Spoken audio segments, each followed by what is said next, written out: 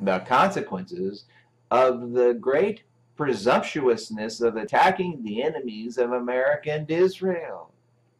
Oh, America, your Lord God will tell you that without my explicit approval and help, the attacks you have done recently shall elicit a delayed response from your enemies, the enemies also of Israel. And indeed, they shall come against you first in some way before they come against Israel.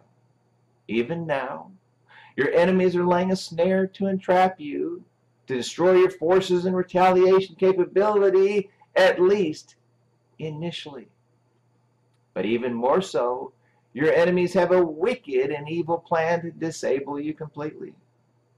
However, I, the Almighty Lord God, shall save you. But how quickly will be based upon your repentance. End of message.